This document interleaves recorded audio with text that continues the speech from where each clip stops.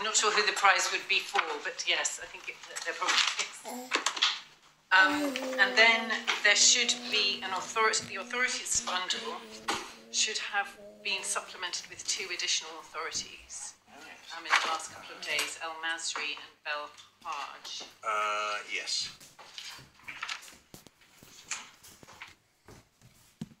And with that, I think the housekeeping ends.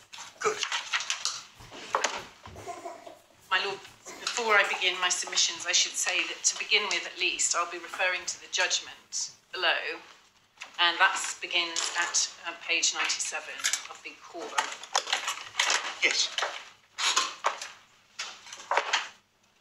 My Lords, the issue in this appeal is what obligations and the scope of the obligations which the respondent owes to British citizens who are detained by a foreign government abroad. As my Lords will have seen from the judgment below, the stakes could hardly be higher than they are in this case. 2 years ago, on 19th of June 2021, the appellant's brother, Nnamdi Kanu, was the victim of an extraordinary rendition. Mr. Kanu is a British citizen and he was travelling on a British passport. He is also the leader of the indigenous people of Biafra. He was abducted while he was in Kenya by the Nigerian security forces, held incommunicado in a secret location and ill-treated over several days. Then, on around the 27th of 2021, without any access to due process or a court of law, he was forcibly removed across the border on a secret flight to Nigeria. Once there, he was detained and charged with criminal offences which carry the death penalty. My Lords, as the judge records, and this is paragraphs 4 to 5 of the judgment, these are not just allegations of ill treatment and extraordinary rendition. They are the findings of 2 Nigerian courts, including the Nigerian Court of Appeal. From the 13th of October 2022, that's the Court of Appeal, and the 26th of October 2022. And my Lords, I don't propose to go to those judgments, but I'm going to give you the references, which is what, that is what paragraphs 4 and 5 of the judgment below are drawn from. The 13th of October 2022 judgment is at Supplementary Bundle 298 to 386, and the 26th of October judgment is at Supplementary Bundle 212 to 251. Mr. Kanu has, in the 2 years since his extraordinary rendition, been in the custody of the Nigerian Department of State Services, which I will call DSS, where he is being held in long-term solitary confinement in conditions which threaten his precarious health. And that, my Lords, is at paragraph 6 of the judgment. He is there and remains there, notwithstanding his success in the Nigerian Court of Appeal in October 22, in overturning the criminal charges against him. That should have led to his release. But the Nigerian government has appealed the dismissal of those criminal charges to the Supreme Court and has obtained a stay in the meantime. But it's important in my submission that the grounds of appeal do not on their face dispute the findings of extraordinary rendition. They argue instead that the court was wrong to find that that extraordinary rendition deprived the criminal court of jurisdiction to hear the criminal charges. And those grounds of appeal are in the supplementary bundle at pages 185 to 192. Just to give a flavour of the sorts of arguments that are being run in the Supreme Court, one of the grounds of appeal, which is at supplementary bundle 188, says that the essence of criminal jurisdiction arising from abduction of a person from a foreign jurisdiction has been, and I'm quoting this, male captus bene detentus, translated as wrongly captured or properly detained. So that is the basis on which the appeal has been mounted, that the criminal court retains jurisdiction, notwithstanding the findings of extraordinary rendition. Now, that appeal still hasn't been heard, neither has Mr. Kanu's application for bail. It's currently listed for the 14th of September, having been adjourned from a prior hearing date of May 2023. And in the meantime, Mr. Kanu remains in solitary confinement in detention. Now, as the judge also recognises in his judgment at paragraph 3, the extraordinary rendition is not the first time that the Nigerian government have sought to harm Mr. Kanu. 4 years earlier, in September 2017, while on bail for criminal charges, Mr. Kanu was forced to flee Nigeria in fear of his life after the Nigerian military launched a violent raid on his house in which they attempted to kill him. Now, that attempt on his life is also a finding of the Nigerian court from January 2022. That judgment is at supplementary bundle 261 to 282. Now, together, all of this means that the Nigerian government planned and executed Mr. Kanu's abduction in June 2021 in circumstances where they must have known that his lawful extradition could never have been achieved because of the risk posed to his life. Now, in all these circumstances, the appellant, Mr. Kanu's brother, has since July 2021 sought urgent assistance from the respondent to obtain Mr. Kanu's release, to protect him from harm while in custody, and to seek accountability for his rendition and ill treatment.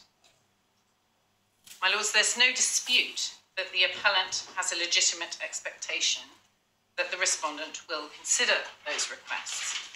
That expectation was identified in the Court of Appeal's judgment in Abbasi, and I will come later to examine that judgment in detail. Nor is there a dispute that the respondent has considered the requests and taken a range of steps in consequence. And those steps are set out in the judgment below at paragraphs 9, 11, and 22 to 24. Thus, the respondent has intervened on Mr. Kanu's behalf, raising the allegations about his unlawful transfer and his concerns about his ill treatment with the respondent's Nigerian counterparts on a series of occasions. He has sought responses to those allegations, and he has also sought reassurance about Mr. Kanu's conditions of detention. But the respondent has refused to go further, even though he accepts it is open to him to do so. He has not acknowledged publicly that Mr. Kanu is a victim of extraordinary rendition. He has not made representations to this effect to the Nigerian government privately, and he has not called for Mr. Kanu's release. He has also not taken steps to impose sanctions on anyone responsible. Now, my lords, he's explained the approach that he's taken in 3 disclosed ministerial submissions from the 6th of July 2021, the 6th of September 2021, and most recently on the 10th of August 2022. Those ministerial submissions, which I will come back to, are in the supplementary bundle at pages 130 to 144. He's also explained his approach in the evidence of Miss Sarah Broughton, which is in the supplementary bundle at page 51. And again, I will come back to that. So what is the appellant's case in this appeal and the claim below? Although the appellant wishes that the respondent would take these steps, as the judge recognises, and you can see this from the judgment at paragraphs 17 and also paragraph 26,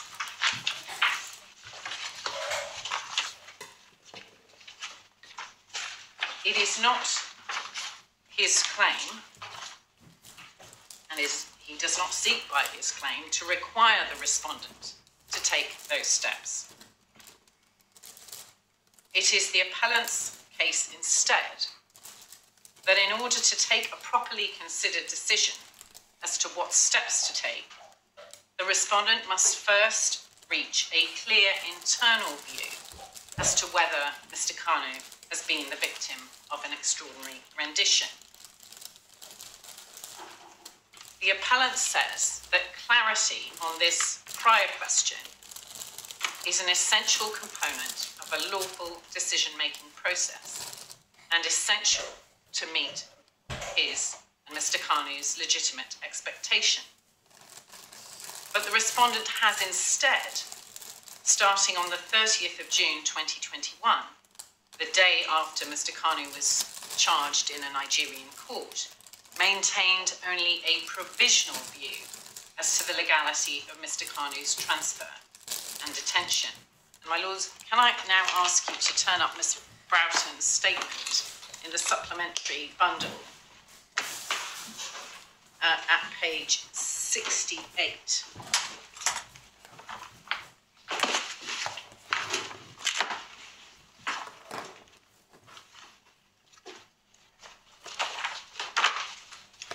Well, the statement begins at page 51 and at page 68 is paragraph 45B, which is part of a list of updates on new information that were given to ministers.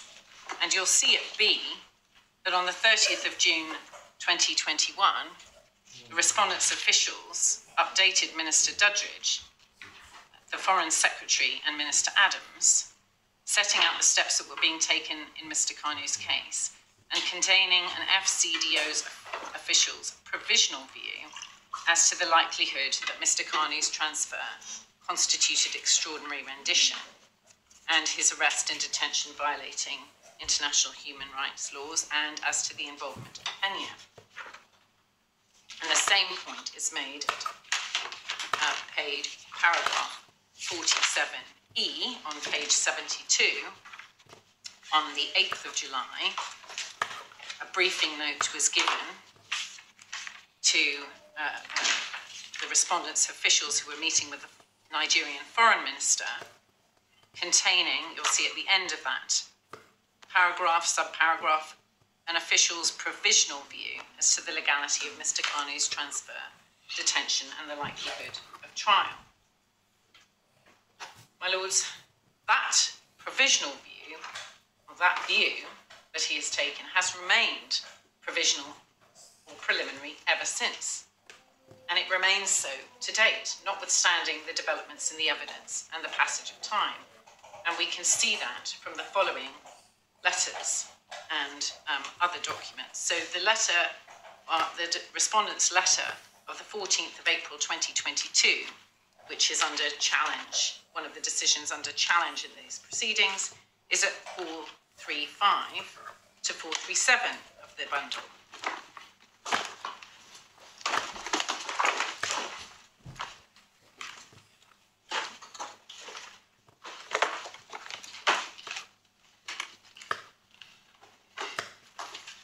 This is a letter that was written in response to a request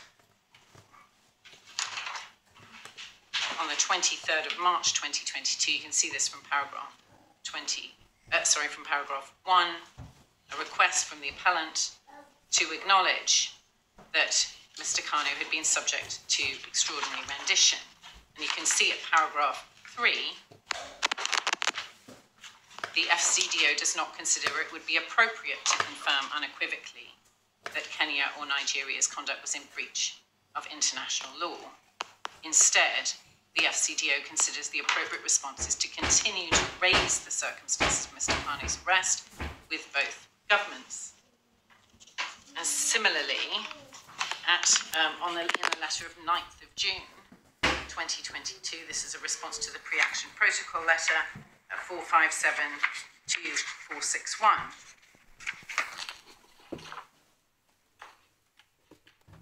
paragraph 4. Previous correspondence has set out the considerable diplomatic efforts which are being made, including at the highest levels, to provide Mr. Kanu with consular assistance and to make representations on his behalf. In deciding to take these steps, the Secretary of State has necessarily formed a provisional view on the information available to her as to whether the allegations are credible and as to whether they either do or may constitute a violation of international law. The Secretary of State is not prepared to share this view, and does not consider it appropriate to do so. And then again, at paragraph 17, the Secretary of State has considered what steps would most assist Mr. Kanu with regard to her provisional view. This is at page 459, as to the legality and gravity of Mr. Kanu's treatment, as well as the representations submitted by your client alongside advice from the FCDO. And in Ms. Broughton's witness statement, turning back to that in the supplementary bundle of 67,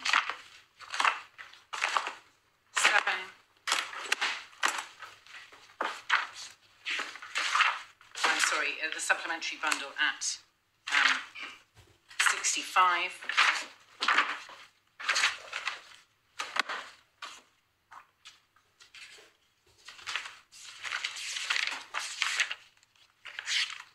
this statement you'll see at the end, which is at page 76, is dated the 4th of October 2022. You'll see, so at paragraph 39, when considering what further steps are necessary, the FCDO will often, as it has done in this case, reach a preliminary view as to the credibility of the allegations based on the material available. In conducting this assessment, the weight that is accorded to various pieces of evidence varies depending on the circumstances of the individual case. My Lord, rather than me read this out, could I ask you, because these paragraphs are going to be important, to read paragraphs 39 to 42? Yes. Or 43, in fact.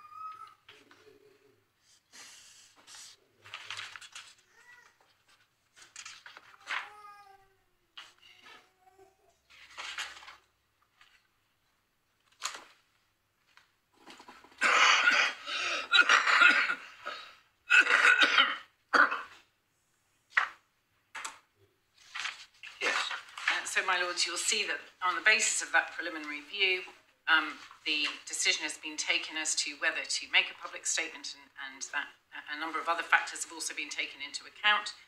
And then at 42, Ms. Broughton has explained that forming a concluded view in the face of evolving evidence would not be appropriate, and that reaching or publishing a concluded view would not change our objectives or how we've approached the case.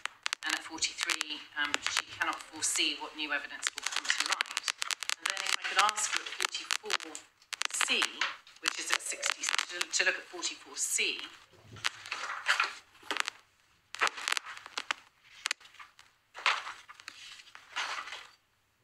you'll see that the submission that was made, the ministerial submission that was made on the 10th of August,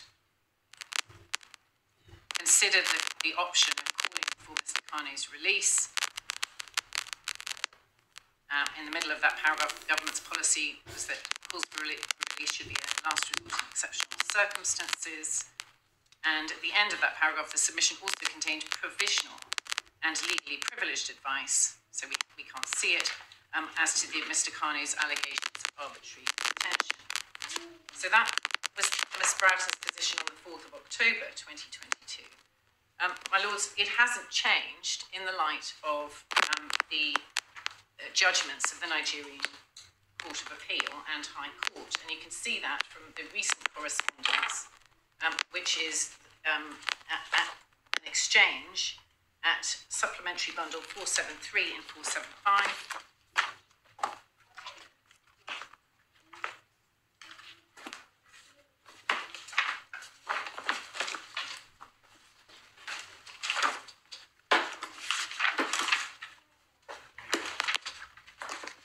And at 473, you'll see a letter from the appellant's solicitors, Bindmans, asking towards the end of that letter, referring to a paragraph of Mr. Justice Swift's judgment, which stated, paragraph 29, no doubt the Secretary of State's approach will now also be informed by the conclusions set out in the judgments of the Court of Appeal of Nigeria, given on 13th of October, post-dating the evidence filed in these proceedings.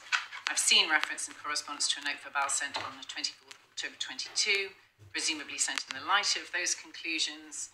And the letter at the bottom of the page says, last, please confirm that it remains the Secretary of State's position that the internal view on what has happened to Mr. Kanu even now remains provisional because of the evolving evidence and the constant inflow of new information. It's referring back to Ms. Broughton's statement, which you've seen. And the reply comes at page 475, Yes. paragraph 3. The Nigerian government is, our client is aware of the decision. The Nigerian government is currently appealing the judgment of the appeal court to the Supreme Court. As such, the nature of this case continues to evolve, and our client will assure he remains apprised of any new information. That is the response to that question, and it must therefore continue to be the case that a provisional view has been taken. And indeed, that is the position recorded in the Secretary of State's skeleton argument a couple of weeks later, on the 30th of May 2023. You can see this in the core bundle. Oh, just before leaving, can I just invite you to cast an eye down the rest of that letter so you can see what action has been taken in the light of those developments? Yes. Thank you. Don't need the details, just to get the sense.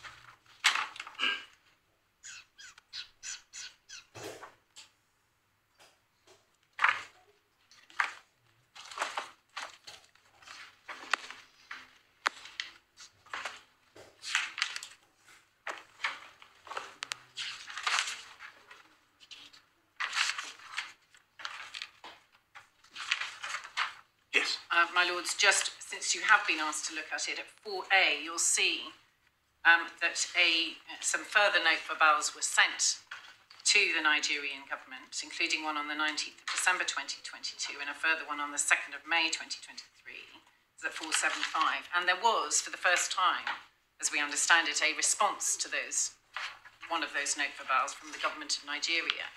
We haven't had any information from the respondent about what that response contained, and there's been no disclosure of either the note for bail or the requests.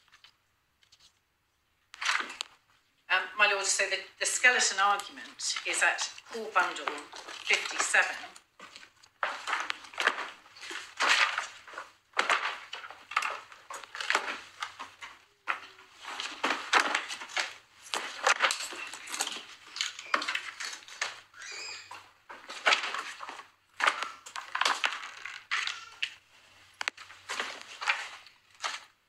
Begins at 56, but paragraph 2, you'll see how the respondent characterises the appellant's appeal as being Secretary of State is obliged in public law to intervene in a particular way by reaching an effective final view on the allegations. Secretary of State has declined to take that course. He has confirmed that he has considered those allegations and has formed a provisional view as to their credibility and on whether they may constitute a violation of international law, but has declined to share that view. So, my Lords, the position remains that the Secretary of State's stance on whether Mr. Kanu has been the victim of an extraordinary rendition is provisional. And that means that all the decisions on what steps to be to take have been taken on this uncertain, provisional, or preliminary basis. And it is the appellant's case in this appeal that that starting point is unlawful for three reasons. It's a breach of his legitimate expectation, that's ground one, based on Abbasi, and the requirement that's set out there in a number of paragraphs 92, 99, and 99, and I'll come back to them, to at least start from a formulated view as to whether there has been a breach of rights and as to the gravity of the resulting denial of rights. That's ground one. This is all in the appellant's skeleton argument, which starts at page 71 of the core bundle. Ground two is it's irrational due to the overwhelming evidence of extraordinary rendition and the fact that there is no prospect of that evidential position changing. And ground three is that the respondent has acted unfairly in not either informing the appellant of what the provisional view is or of the factors which would cause it to shift. My lords, the judge rejected all these arguments. He rejected the argument that the court in Abbasi had said there was a need to start from a concluded view, saying there was no such first step. That's paragraph 28 of the judgment, which is core bundle 113. He said, as my lords will have seen, that in practice what is required is that the respondent is sufficiently informed, which is akin to the standard in the House of Lords judgment in Thameside, requiring the respondent to take reasonable steps to acquaint himself with relevant information. That's judgment, paragraph 28.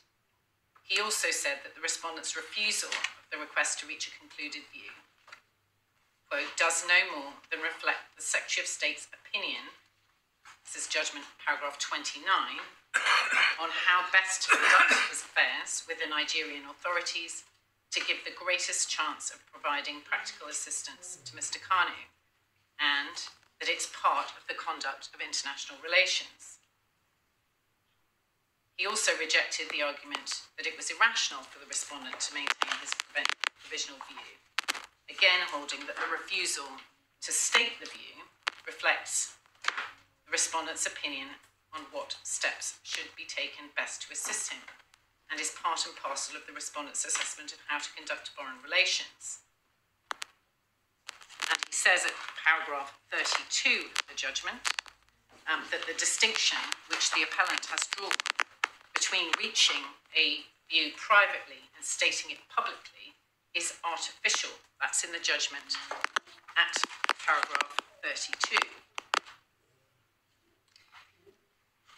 And finally, he has found that there is no requirement for the respondent to act fairly, stating at judgment paragraph 35 that the respondent is not exercising a power that attracts an obligation of procedural fairness.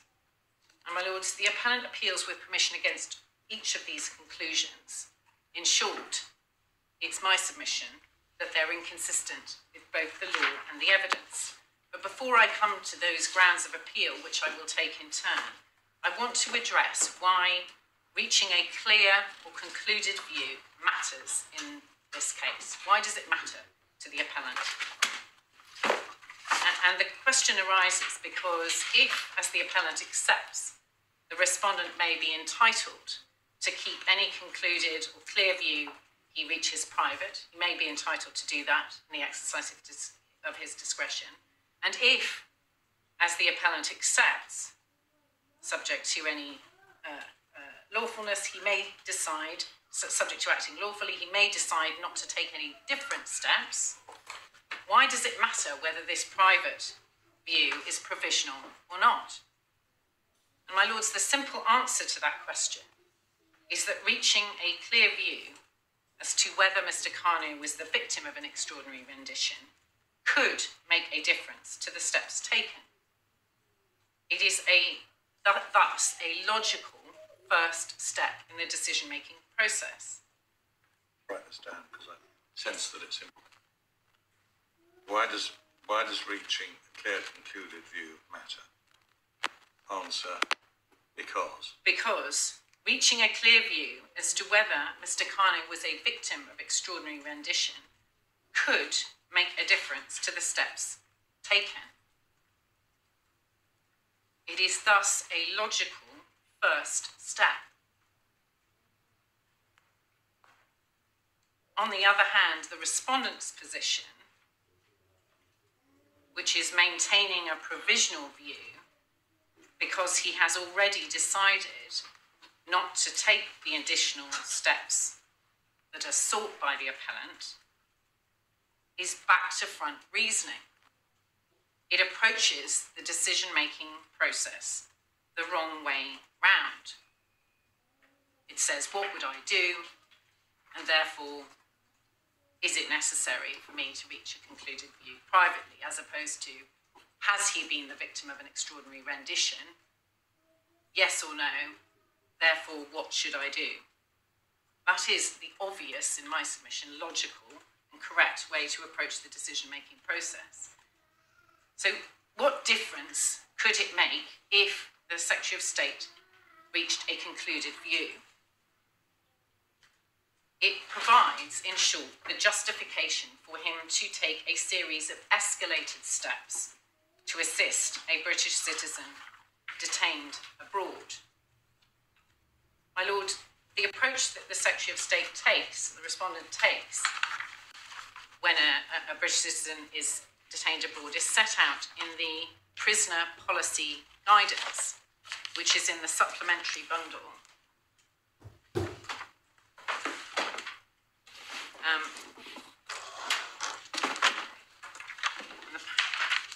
The paragraph I want to, the page I want to, part I want to look at is at page 79. See, it starts at 78.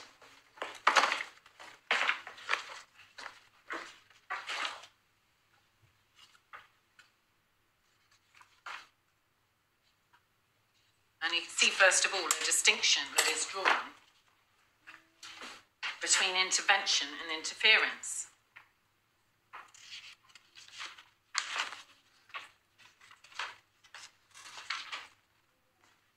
And what is said is that the UK government can intervene on behalf of a British national under certain circumstances. This is usually where we have concerns for the health, welfare, or human rights of British nationals, or have concerns that they are being unlawfully or unjustifiably discriminated against. And this is what we can consider intervention.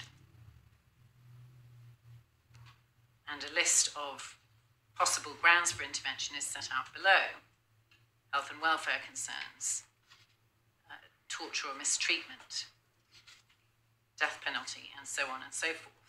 We cannot consider interference. Intervention must be appropriate, this is at the bottom of the page, and justified.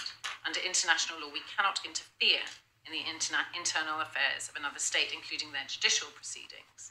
The UK's internal affairs are similarly protected from foreign interference. And then there is a list of matters that are likely to be considered interference. Expressing an opinion, this is over the page at 80, expressing an opinion on the guilt or innocence of the accused, seeking to influence the court's judgment on a case. And other examples are given. So, my Lord, there is always an imperative to avoid interference, but there is a need, nonetheless, to intervene where there are concerns.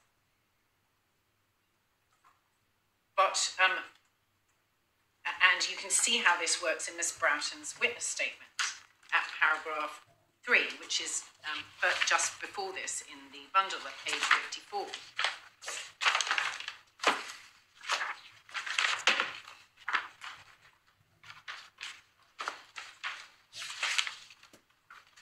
Sorry, page 52.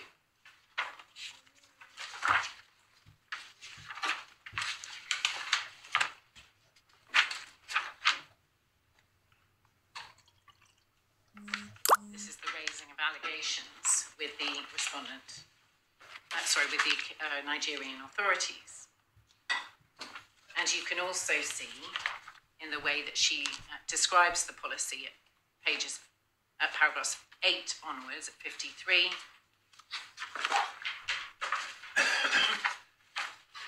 this distinction between intervention and interference, and what is happening at paragraph 14 when you send note verbals. We may signal, this is at page 55, we may signal to local authorities we have an interest in the case by sending a note verbal. We may ask questions, this is at paragraph 14. Often, this is from the PPG, the Prison Policy Guidance, asking questions can act as a prompt for concerns to be addressed, or the answers may act as the basis for further intervention. And she goes on to describe the purpose of how lobbying may assist. And what is clear from all of these steps is that forming a concluded view as to whether there's been a violation of international law is not essential to intervention of that type. Expression of concerns, raising allegations, or seeking assurances that a British national will receive a fair trial.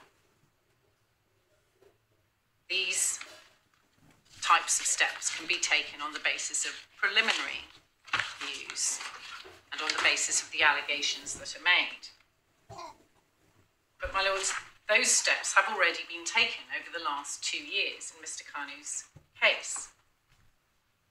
And you can see that, and Ms. Broughton has explained, that the allegations, this is a paragraph 2, have been taken most seriously and repeatedly raised in formal communications. The latest letter that my learned friend asked you to read further into, again, sets out all those types of communications. But what is important is that justified intervention is not limited to those raising those kind of concerns or allegations or asking for further information. It can include more robust steps.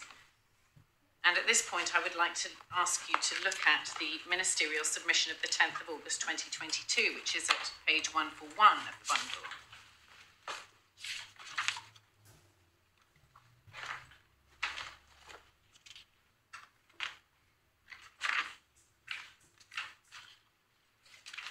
Supplementary bundle, I should say. And this ministerial submission, which starts at 140, was in response to a request from those instructing me that the respondent take further steps in relation to the fact that Mr. Kanu had been the victim of extraordinary rendition, and ask for his, both acknowledging that fact and asking for his release. And you can see, if I could ask you then to read paragraphs 8 to 10 of this ministerial submission.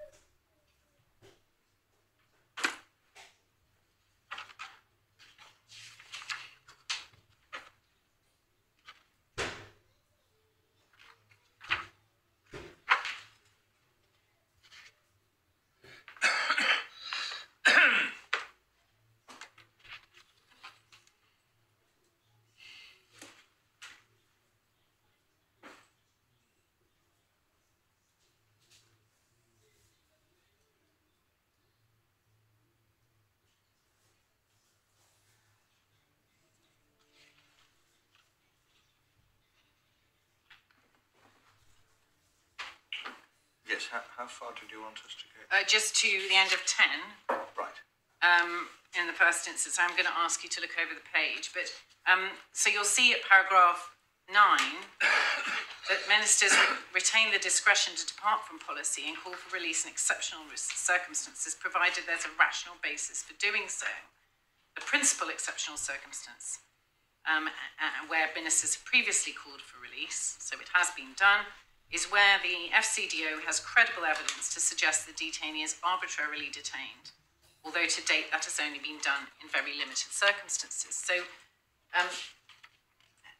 you can see there that it is possible to call for release where there is credible evidence to suggest the detainee is arbitrarily detained.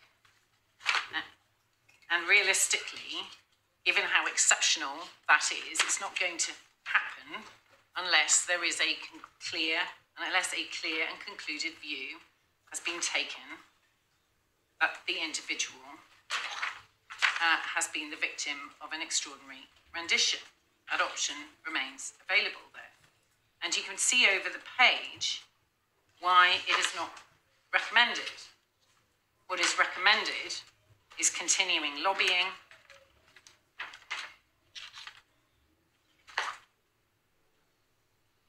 because calling for release is exceptional. You see this at paragraph 11. Human rights violations it needs to be done where human rights violations cannot be remedied by other means. Where we judge that call for release is a credible and effective step, we assess there are still further steps can be taken before consideration of this exceptional measure. Lobbying and escalation, you'll see, and at the end of that paragraph, monitoring ongoing legal proceedings in Kenya and Nigeria where the allegations are being considered. And you can then see at paragraph 13, the option is not recommended. We do not, to call for release, we do not assess lobbying has been exhausted, nor that all legal remedies have been exhausted, nor is it clear that a call for release would be credible or effective. The civil proceedings in Kenya and Nigeria remain ongoing. And then it says here, there will therefore be opportunities for the courts in Kenya and Nigeria to consider the allegations and potentially provide remedy to the alleged rights violations. British High Commission Abuja and Nairobi can also further escalate lobbying on the allegations to try and obtain a response from both governments. And then there is a concern that calling for release at this stage, before it's a measure of last resort, could set an unmanageable precedent. And the submission then goes on to say that it can be effective at paragraphs 14 onwards. So, my lords, calling for release in exceptional circumstances is available, and you can see from Ms. Broughton's witness statement, I won't ask you to turn it up again, but it's sorry to interrupt. Yes. Who or what is post? I think that's the commission in the British High Commission, as I understand it. Thank you.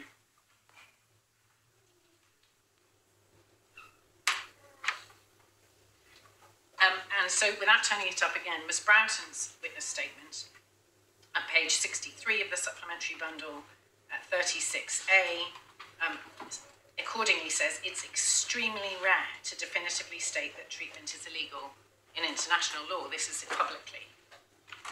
But it's rare, but it is possible.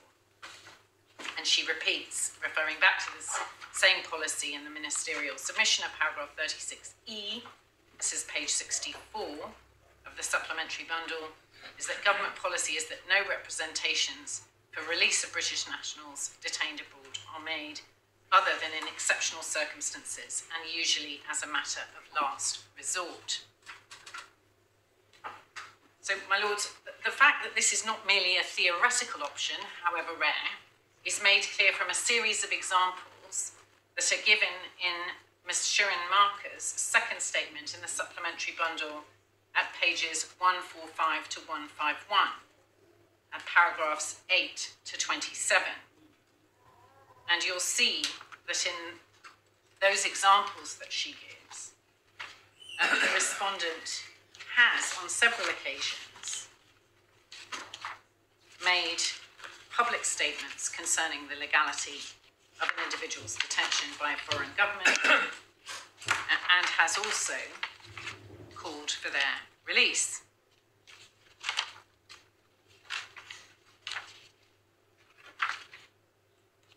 Those examples date from a series over the decades, from 1984 onwards, including in relation to the United States, rendition flights at paragraph 12, paragraph 16, the treatment of Uyghur Muslims in Xinjiang,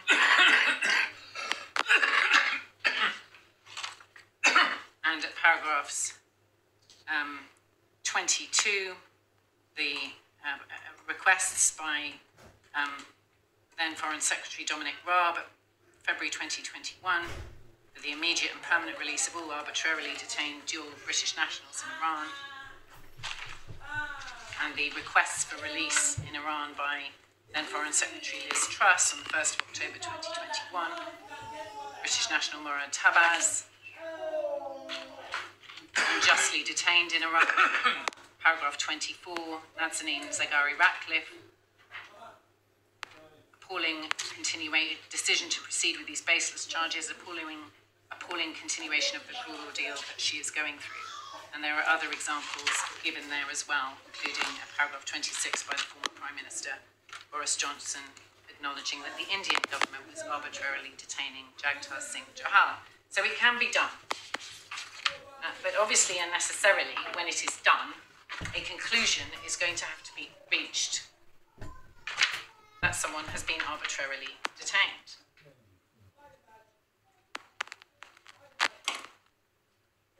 But that is not the only difference that a concluded view could make.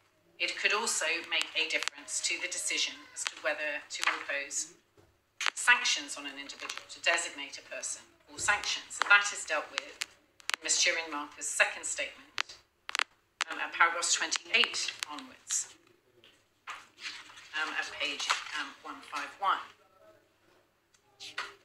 And she refers there to the Global Human Rights Sanctions Regulations 2020, which is in the Authorities Bundle, tab 20, at page 645. If I could just briefly turn that up.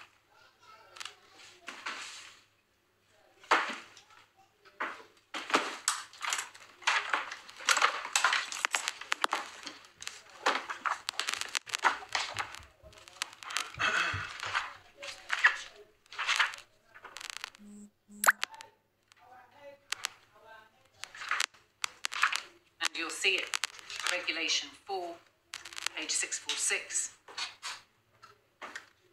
The purposes of the regulations contained in this instrument are to deter and provide accountability for activities falling within paragraph 2.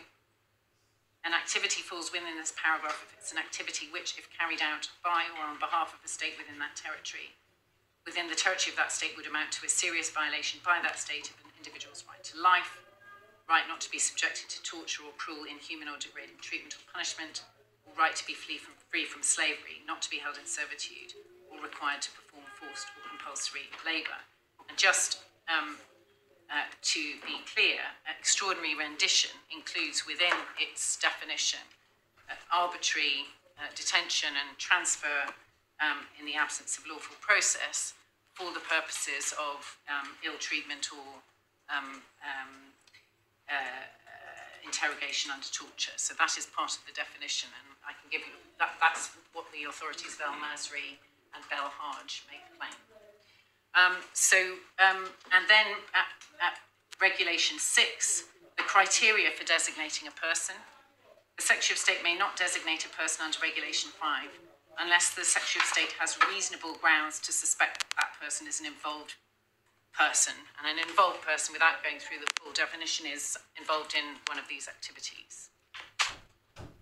Now, reasonable grounds to suspect is a relatively low test, but that doesn't mean that the Secretary of State is realistically going to impose sanctions or designate a person where he has only reached a provisional view that the activity has taken place.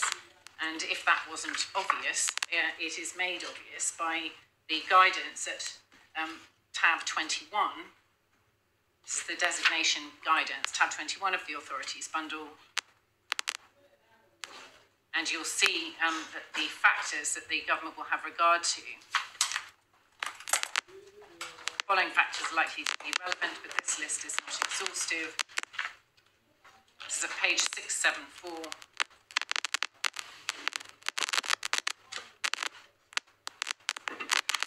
And you'll see paragraph 3, the seriousness of the conduct. Her Majesty's government is likely to consider the scale, impact and nature both of the human rights violation or abuse and a person's involvement in that violation or abuse, including whether the conduct has a systematic nature or is part of a pattern of behaviour. So again, realistically, it is inconceivable that the Secretary of State would designate somebody for sanctions in circumstances where she hasn't even formed a concluded view herself as to whether the underlying activity that there is said to be a reasonable suspicion that they're involved in constitutes a breach of international law, such as an extraordinary rendition. So that's the position in relation to sanctions, and you can see the respondent's own approach to that in the ministerial submission of 6th of September 2021, which is in the supplementary bundle at 139. This is her approach to it in this case.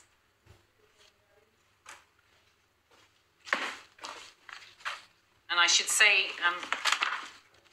that make clear that the first two ministerial submissions include, and this is the 2nd of July 2021 and September 2021, were made before the respondent had gained access to Mr. Kanu in detention. So they were made before any clear information had emerged. So this is 139, the start of the submission is at 134, and at the back there is an annex of options. There were recommendations as to what course to take, and then there is an annex of alternative options which were not recommended. And you can see at 139 the sanctions option. If I could just ask you to read that rather than reading it out.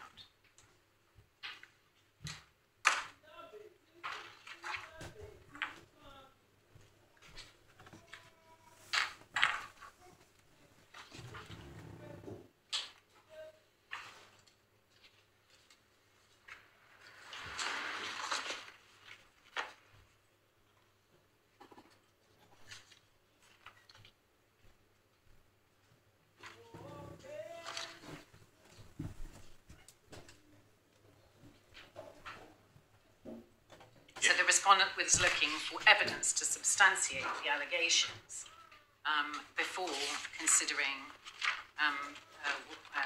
imposing, or before deciding to impose sanctions. Not clear whether the case meets the evidential thresholds. So that's sanctions. Diplomatic protection is another option that is available. And that's described in the prisoner policy guidance at page 104 of the bundle. I don't know much about this, Ms. Kilroy, but can you do that where the individual is a dual citizen? It is, yes, you can. I mean, there may be a dispute with the member state, the other state as to whether they will accept that dual protection is being exercised, but it is possible on the respondent's approach to it. And that was done, in fact, in relation to Nazanin Zawi-Ratcliffe, who is a dual national. And you can see, so diplomatic protection is dealt with in the prisoner policy guidance at page 104.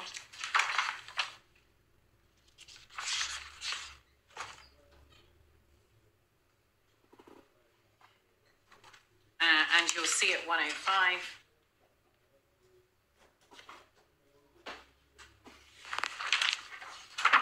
Sorry, at 104 104, you'll see that diplomatic protection, at the bottom of that page, diplomatic protection is the process under international law by which one state pursues a claim against another state on the basis that it has committed an internationally wrongful act against its nationals. So the commission of an internationally wrongful act is the necessary prerequisite for considering whether to impose it. And then you'll see again at 105, it's extremely rare. This is just under the heading diplomatic protection, a right of the state, the third paragraph. In practice, diplomatic protection is very rare and considered on a case-by-case basis, exercised at the discretion of the Foreign Secretary. This means there's no duty to exercise it, even if the conditions to exercise it are present. The conditions that must be present to consider diplomatic protection include the commission of an internationally wrongful act, the exhaustion of local remedies and proof of nationality. And then there is guidance on diplomatic protection. You can see that they may take up a claim for a dual national in a third country. HMG will not normally take up the claim of a dual national in their country of other nationality. However, exceptionally, HMG may take up the claim of a dual national against their country or other nationality where it has treated them as British nationals in the circumstances that gave rise to the injury. So, is that this case? well, my lords,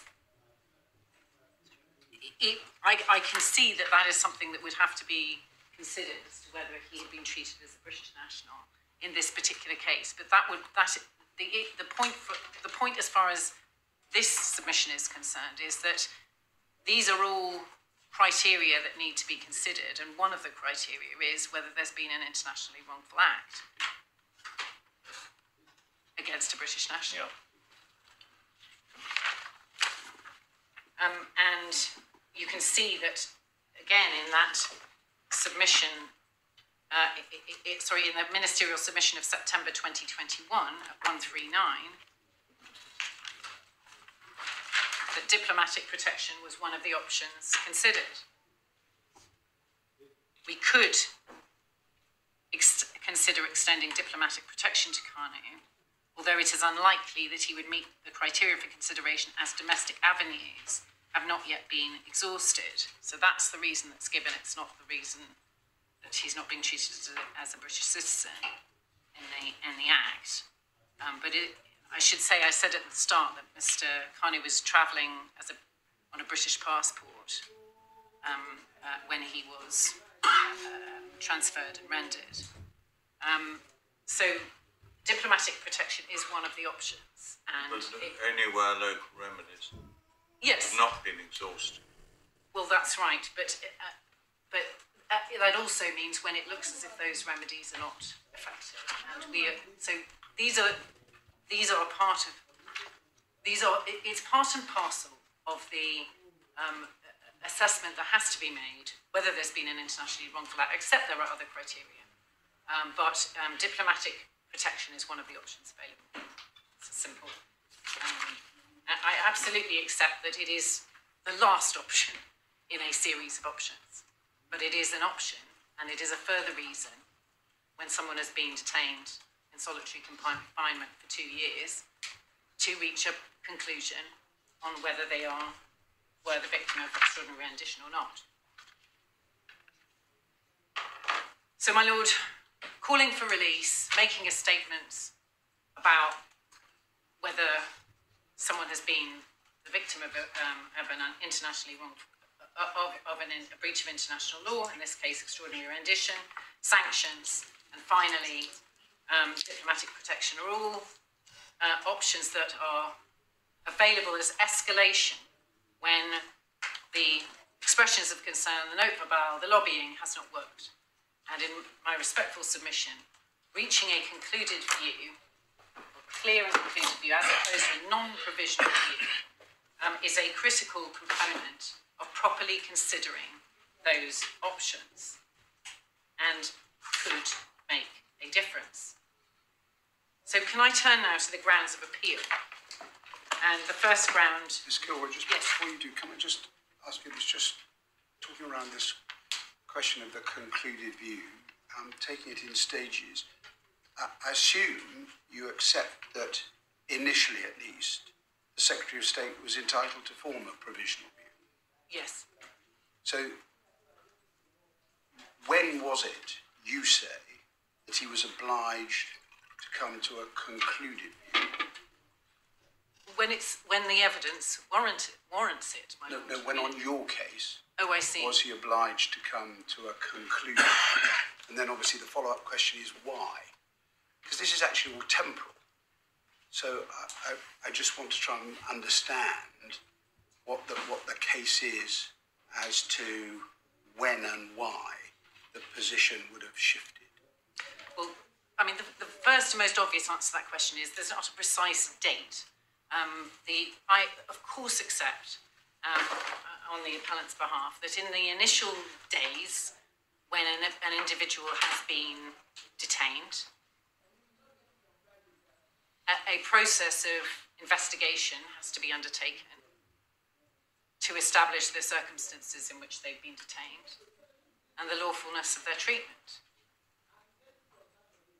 And in order, I also accept, indeed, I assert that in that period of investigation, the respondent is quite right not to simply take no action, but to express concerns based on preliminary views that he is able to reach on the treatment of that individual. But as the evidential picture develops,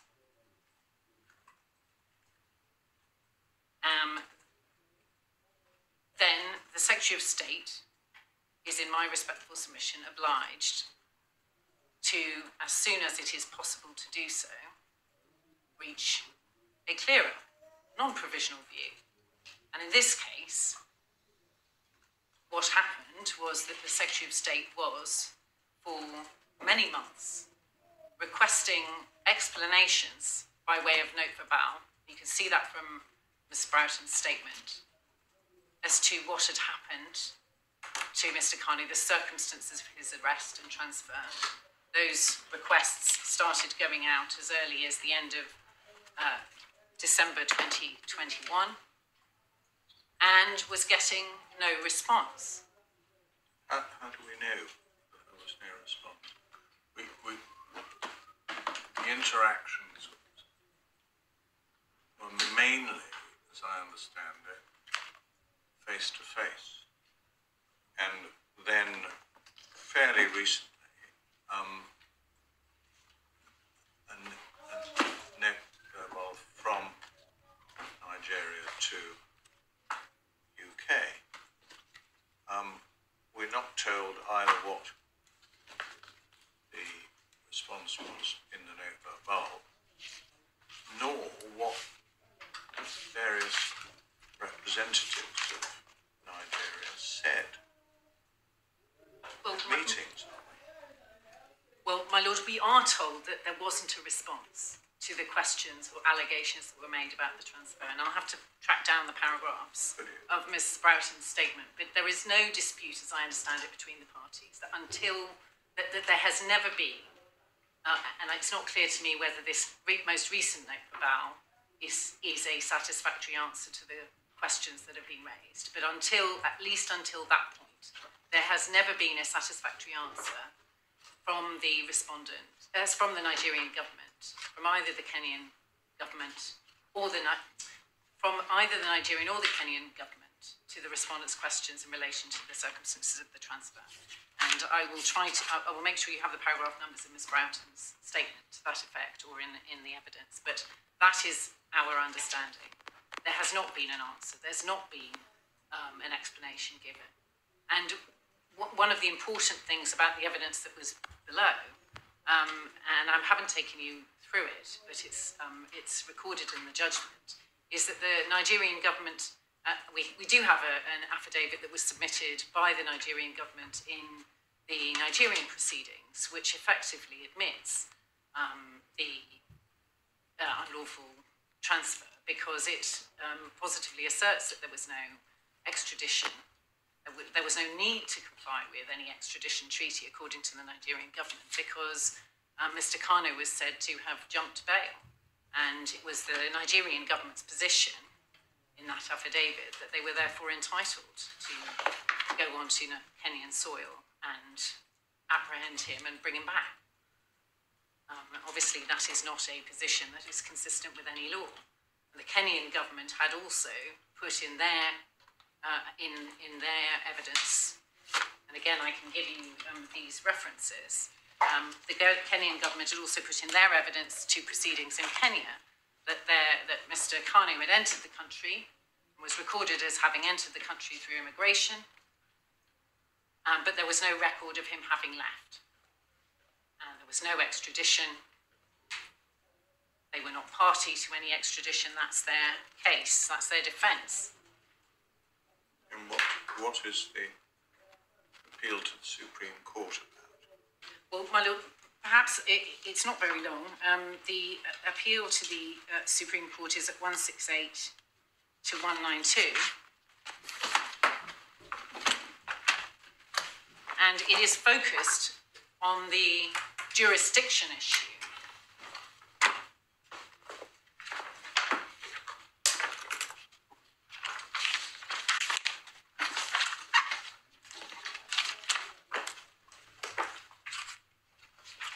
Sorry, I've given you the wrong page number. It's actually, that's the start of Mr. Ejimako's statement. It's page 185 of the bundle.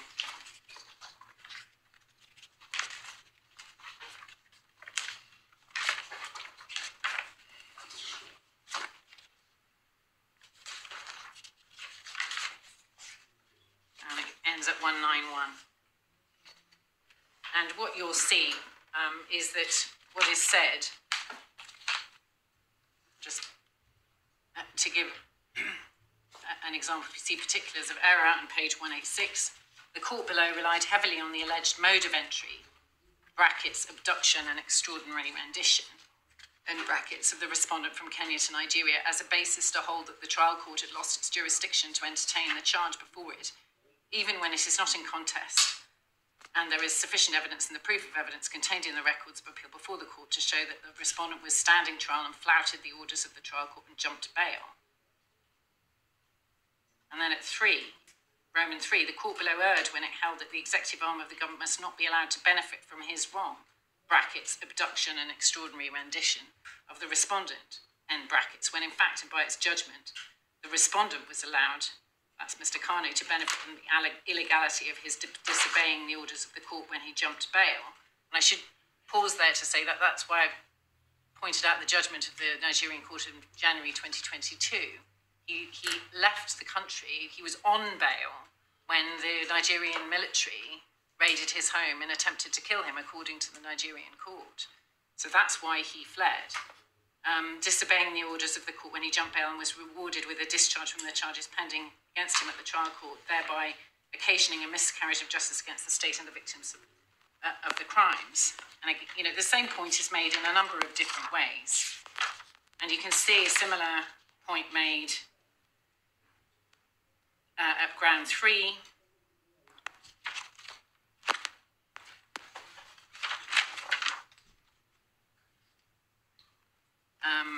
I appreciate your cases. All this is nonsense, but at the moment I'm looking at what the grounds of appeal are. Yes. It doesn't seem to me, looking at these grounds, that they involve an admission of illegal behaviour on the part of the government. Well, my lord, they don't challenge the conclusion of the Court of Appeal that transferring the Mr. Kanu from Kenya to Nigeria in the absence of an extradition, an order for extradition, was amounted to an extraordinary rendition. And the Court of Appeal in its judgment went through both domestic law, local human rights law that was Africa-wide, and international law. It looked at Bentley, for example, looking at the House of Lords decision in that case. No, I understand that, but so these are not challenged. Ground 3 at the bottom Yes. of page 187 says the court below occasioned a miscarriage of justice when it held that the rendition of the respondent is unlawful. Yes. Well, my lord, that case is about a domestic principle. Patrick Jovins and others is about a domestic transfer across states in Nigeria, as I understand it. So it's the international law finding. These are all domestic law arguments about the consequences for criminal charges of this international law wrong. That's what this appeal is about. And so that is why, and what's more, if your lordships look at the judgment of the Nigerian Court of Appeal, and it may be worth having a brief peruse of some of its key conclusions, the point is that in those proceedings there was no evidence, proper evidence, dealing with the extradition in those particular proceedings. The affidavit I've referred to is in another proceedings. And so what the court found is that there was no proper denial of the allegation of extraordinary rendition. Now, this is going on appeal to the Supreme Court. There isn't going to be any further evidence in the Supreme Court in relation to the extraordinary rendition. So, my lords, the basic point is that the evidential picture is not going to change. The Nigerian courts of various hues, as recorded in the judgment below, have all found that this amounts to an extraordinary rendition. There is, I accept, that's why the appeal, there has been a stay on the appeal. There is, I accept, a possibility that the Nigerian court may find, notwithstanding, the Supreme Court may find, notwithstanding this serious breach of international law, that Mr. Kanu can go on to be tried for charges that carry the death penalty, which is what he's facing. But that would not be a reason for the Secretary of State not to reach a concluded view on whether there's been an extraordinary rendition. Indeed, that would be a reason for reaching such a view, because if from an international law perspective, as the Nigerian court itself found, an extraordinary rendition invalidates such actions and would render any implementation, even if the respondent accepted it more widely, of the death penalty particularly egregiously unlawful. So, my lords, we still come back in my respectful submission to the same point, which is that the evidential picture now, 2 years after Mr. Kanu was detained, first detained, after multiple requests for further information from the Nigerian government, after the United Nations Working Group on Arbitrary Detention has itself expressed a view, that's recorded in the judgment as well, has itself expressed a view that Mr. Kanu has been the victim of extraordinary rendition. And that's in the supplementary bundle at pages 507 to 523. That's the UN Working Group on Arbitrary Detention. And when the Nigerian courts have reached that view on the evidence before them, and there is no further possibility of any further material emerging on that question of whether he's been extraordinarily rendered, because the position is so clear, there is no reason for the respondent's view to remain provisional. I mean, in short, in colloquial language, what is the respondent waiting for?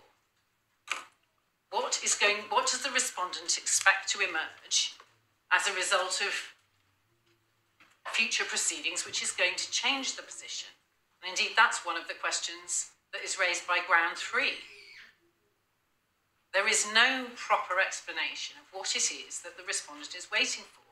There isn't going to be an evolution of any evidence on the critical question of whether there was an extraordinary rendition or not. Yes, there is going to be an evolution as to whether the Court of Appeal's conclusion on quashing the criminal charges will be upheld, but not on anything else, in my respectful submission.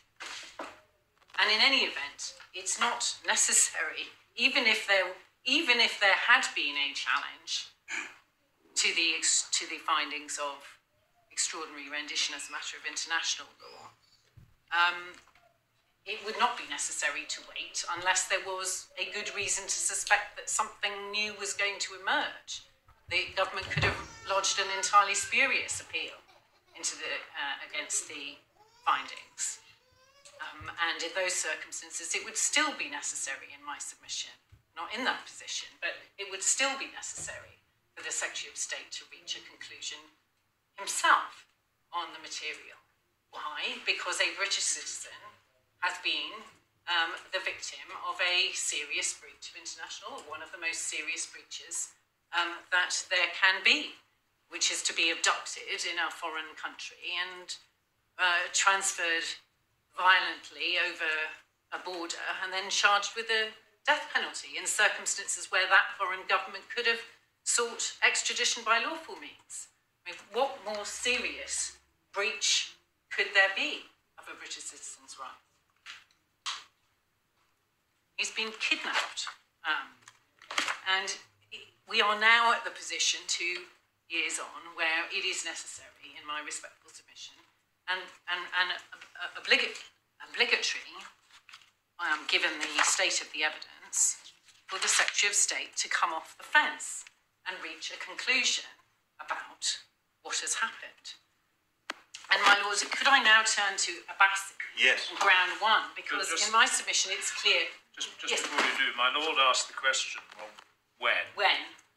And you said, as the evidential picture develops, the Secretary of State is obliged as soon as possible to reach a non-provisional view. Presumably, on the basis that the decisions you challenge are dated April and June of 2022, that's the date on which he should have reached his non-provisional view. Well, yes, so... But she at that time, I suppose, I can't remember. Yes, well, there has been a change. Yeah. Well, it was the appellant's position, because what the appellant did prior to the decision of the 14th of April is to send the respondent a range of evidence about what had happened, including evidence that he had gathered about flight paths and so on. And all of this is explained in the witness statement of Ms. Marker, the first witness statement put in with the proceedings, showing that the evidence demonstrated there had been an extraordinary rendition. In other words, a rendition without any lawful process, a secret flight, and so on. So that was the position at which the appellant brought his initial challenge. But obviously this is an ongoing challenge. So whether or not this court or the court below felt that that point had been reached in April 2023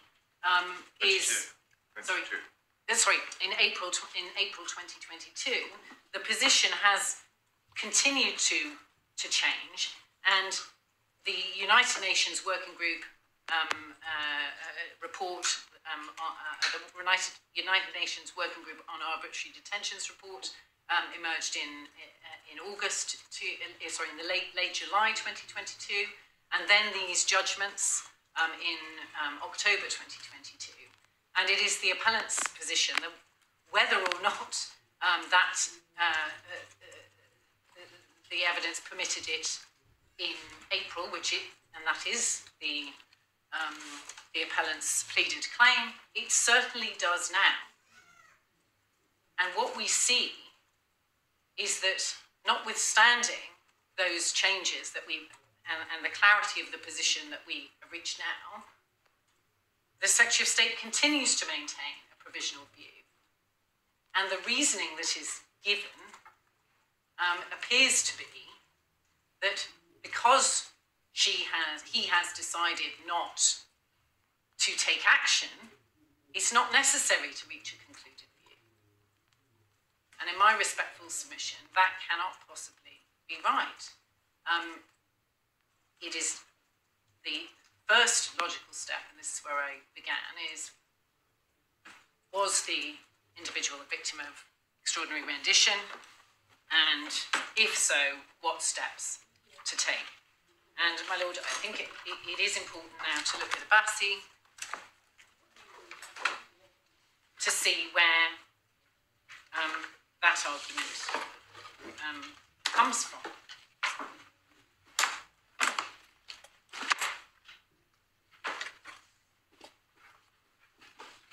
Can I just, while So tab 8. say, I understand the difference between a concluded view and a provisional view.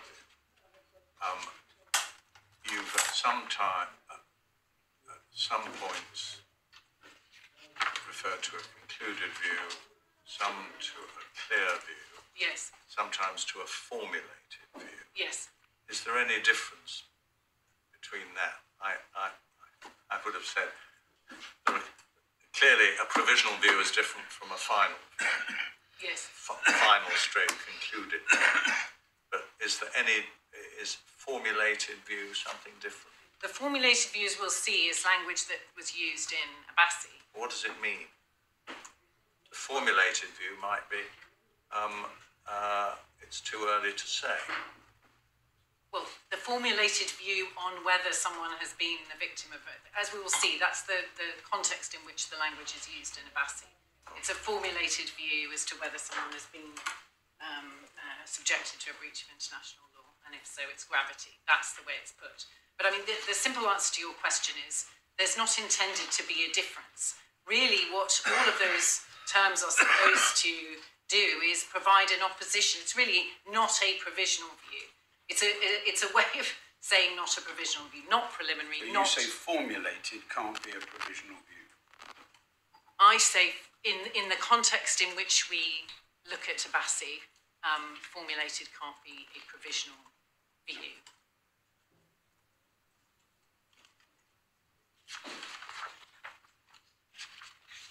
Right, let's look at Abbasi.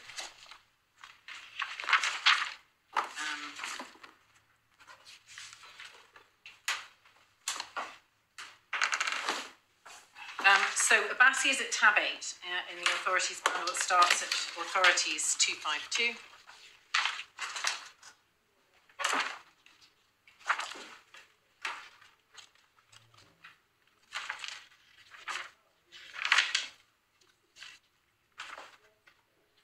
And my lords, without going back to it, the case of GCHQ is in the bundle at tab 2, and as the court explains in Abbasi, until that case it was thought that the exercise of prerogative powers like the one being exercised in this case was not amenable to judicial review, but the House of Lords in that case, and this is in the various speeches but encapsulated in Lord Scarman's speech, 407F, which is in page 99 of the authorities bundle, is that the controlling factor in determining whether the exercise of prerogative power is subject to judicial review is not its source, but its subject matter.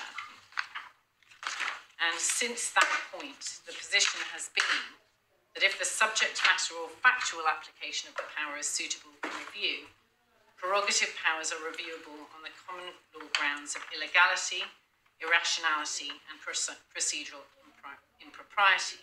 And that's Lord Diplock's speech at 410C to F. Now, because Lord Roskell in GCHQ had identified a series of prerogative powers which he thought might not be susceptible to judicial review, and listing the making of treaties, the defence of the realm, the prerogative of mercy, and the grant of honours as some of the examples. The courts have naturally seen a series of challenges in which all of these suggestions of potential immunity have been explored and refined. And one of those judgments is, of course, Abbasi. And we can see the court applying the GCHQ approach, and also another important case of Everett at paragraphs 81 onwards.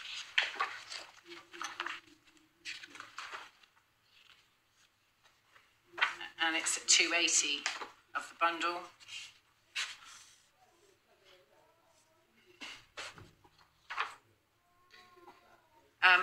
And could I just ask you first, before we delve further into it, to look at paragraph 80 and what the court said there in the sidelined passage is that there are three considerations which have led us to reject the proposition that there is no scope for judicial review of a refusal to render diplomatic assistance to a British subject who is suffering violation of a fundamental human right as the result of the conduct of the authorities of a foreign state.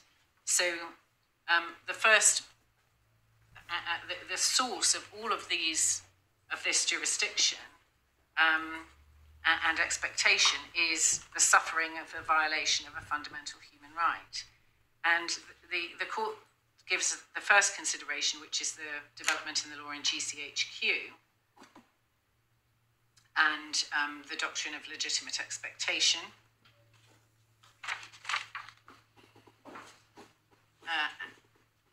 And then at 85, the court says those, referring to the extracts which I've just alluded to myself in GCHQ, these extracts indicate the issue of justiciability depends not on general principle, but on subject matter and suitability in the particular case. That is illustrated by the subsequent case of Everett, which concerned a decision not to issue a passport. Lord Justice Taylor summarised the effect of the GCHQ case as making clear the powers of the court cannot be ousted merely by invoking the word prerogative. So you can't just raise the flag and then the courts will look away. And then the court showed in that paragraph what I say is now a consistent theme across the case law. You'll see in the quote from 85 that there is a careful examination of whether the issue in fact engages the subject matter that is said to be non-justiciable or not. And in that case, the court found that the grant or refusal of a passport raises issues which are just as justiciable as, for example, the issues arising in immigration cases. And then the second consideration which led them to conclude that the matter was reviewable is at paragraph 87, and that is the policy capable of giving rise to a legitimate expectation. And the court goes through various passages in the policy and statements in Parliament 91, and then summarises the and at 91 you'll see in the quote from the parliamentary answer from Baroness Scotland at the end in the italicised words, the UK government would also consider making direct representations to third governments on behalf of British citizens where we believe they were in breach of their international obligations. Paragraph 92. Taken together, these statements indicate a clear acceptance by the government of a role in relation to protecting the rights of